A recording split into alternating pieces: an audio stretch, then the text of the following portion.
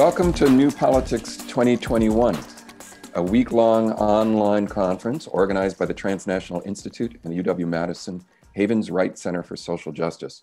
My name is Patrick Barrett, and I'm the Managing Director of the Havens Wright Center. This conference has been long in the making. It was originally planned as an in-person meeting to be held in Madison, Wisconsin, but due to the coronavirus pandemic, suffered significant delays, only to be taken online, a decision we reached very reluctantly, but out of necessity in these difficult times. The conference builds on an earlier collaboration between TNI and the Havens Wright Center, which focused on the new Latin American left during the early days of the so-called pink tide.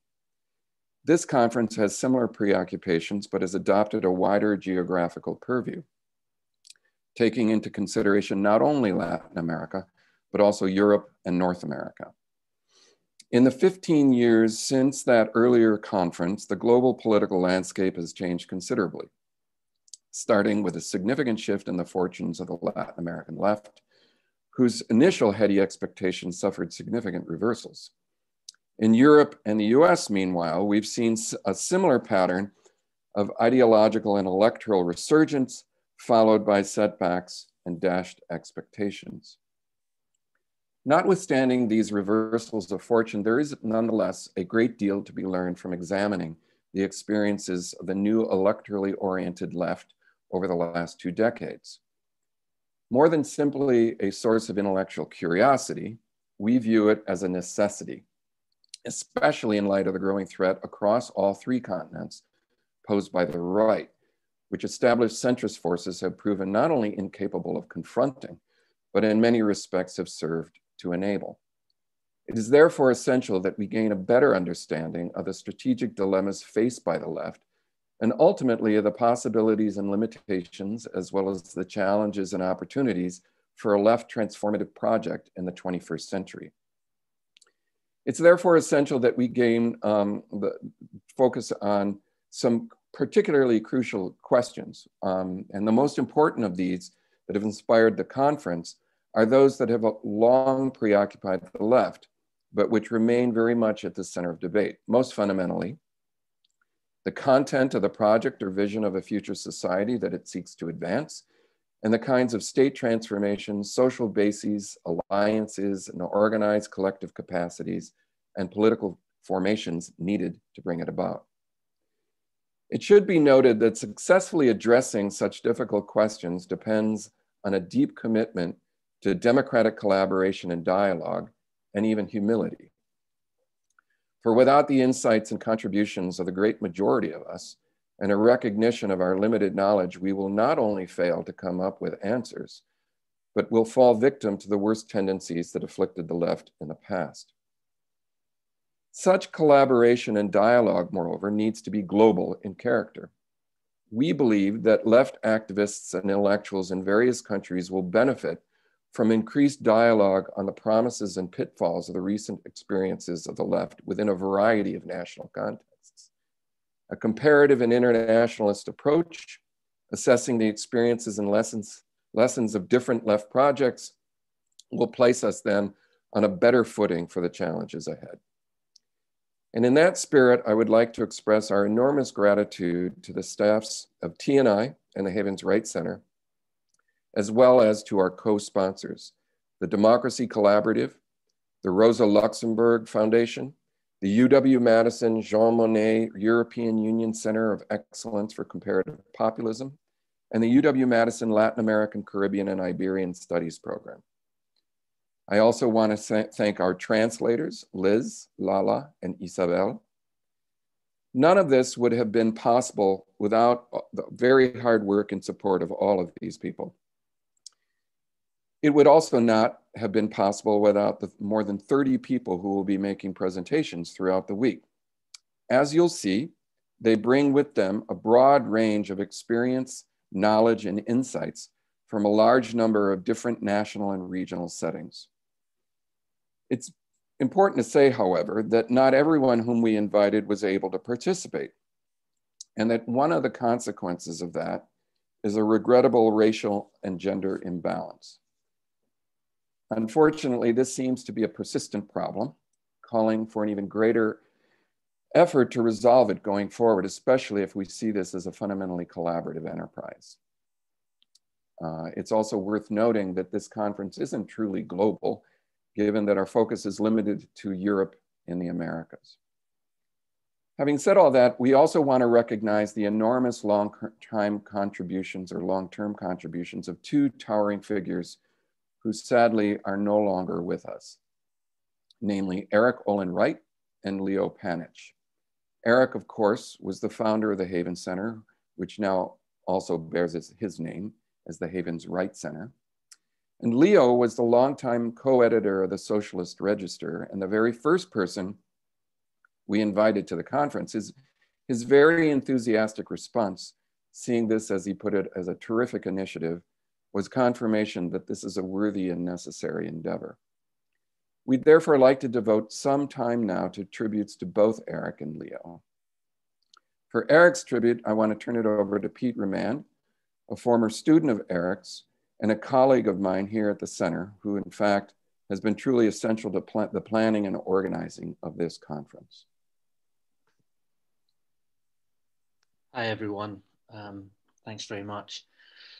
Eric died on January 23rd, 2019, and his presence is sorely missed today, just like it is every day, as well as being a world-renowned scholar and the founder of the Haven Center, which has been the co-organizer of this conference. His life was dedicated to the struggle for social justice, and his intellectual ambitions always had this in mind. His class analysis project ran for years, assessing the class structure of modern capitalist societies, always with the intention of working out the alliances that could be formed in order to transform capitalism. The Real Utopias project analysed egalitarian institutional designs and the prefigurative forms of politics that could form the basis for a socialist society.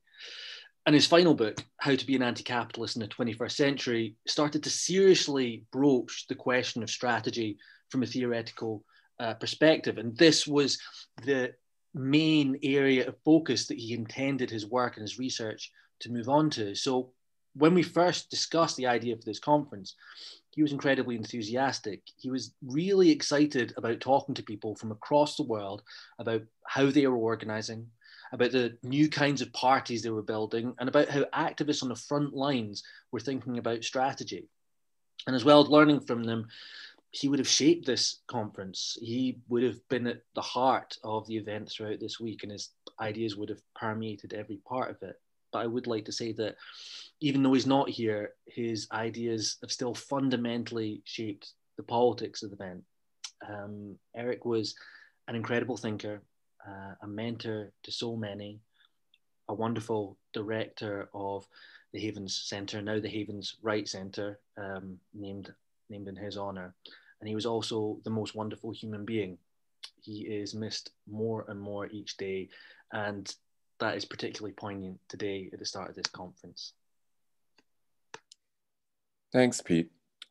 So for Leo's tribute, I'd like to turn now to Steve Maher, the assistant editor at Socialist Register, where Leo was the longtime co-editor. Yeah, thanks for having me here to just quickly mention a remembrance of Leo.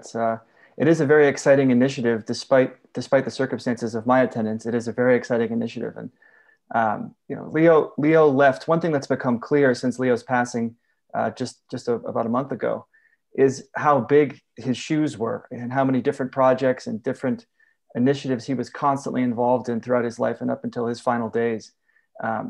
Me, Greg, Albo, Sam Ginden, and many other of Leo's friends and comrades have been all kind of scrambling to fill, all of us working together. The incredible amount of energy that he was able to take on just as an individual is unbelievable. One of the reasons Leo would have loved this conference, and when Pete Raymond told me that Leo was very excited about it, I wasn't surprised, because one of the most important things to Leo throughout his career was the distinction between just academic work and engaged socialist scholarship. He always drew this distinction, and this is exactly the kind of very high level and engaged discussion that Leo would have thrived on and would have absolutely loved.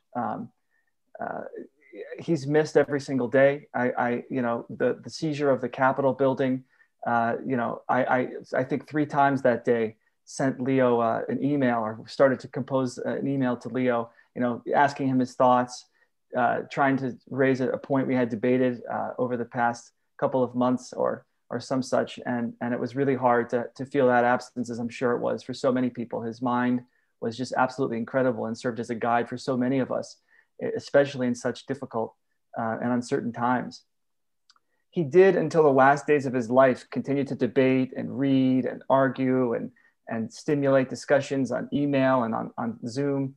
And he was really, really worried about the rise of far-right authoritarianism, but he was also inspired by democratic socialism, deeply inspired by the resurgence of democratic socialist politics, especially in the US and the UK, but all around the world. He was engaged in the search for a new kind of politics, which had guided, in his opinion, the Socialist Register since it was founded by Ralph Miliband in the mid-1960s and John Saville.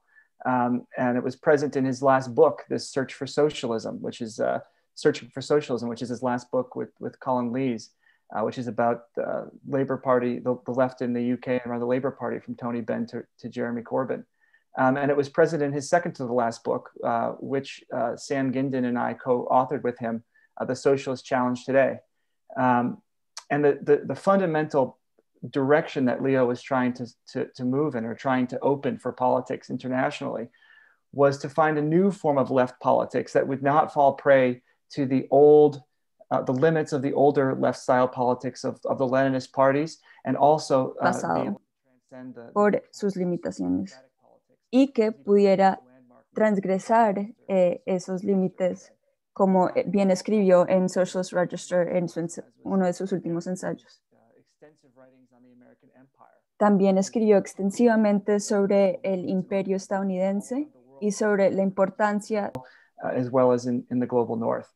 And so he would have loved this conference, and even just hearing the range of panelists that are going to be speaking here and the topics.